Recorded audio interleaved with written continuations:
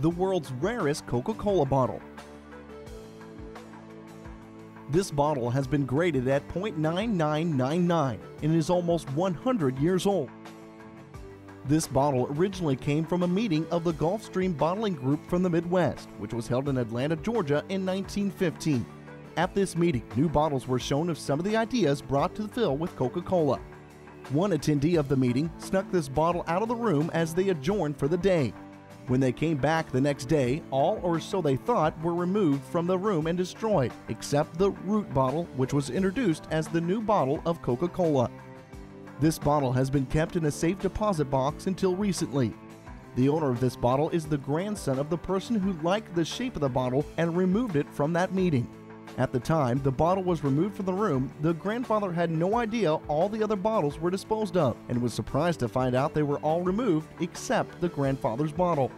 In 1979, an NSDA meeting was held in Dallas, Texas, where a Coca-Cola employee asked about the bottle. He was laughed at and was told he would never see the bottle. Several years later, the safe deposit box was opened, and there was that long-lost bottle. It is still in perfect condition, no scratches nor scrapes, just the dried old brown syrup inside the bottom of the bottle. The bottle is currently being completely protected in a safety deposit box inside a styrofoam gun case. This looks like a crack, but it is not a crack. It is actually a wave in the glass from tooling when making the bottle. This label is original with the bottle and says experimental bottle. This bottle was created in Evansville, Indiana, but the bottom of the bottle says Atlanta, Georgia, because that is where the main headquarters of Coke is located.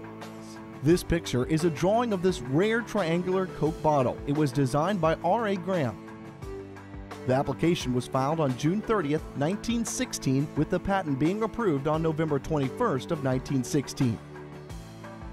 The signatures at the bottom say Inventor Ray A. Graham by Charles Martindale, his attorney.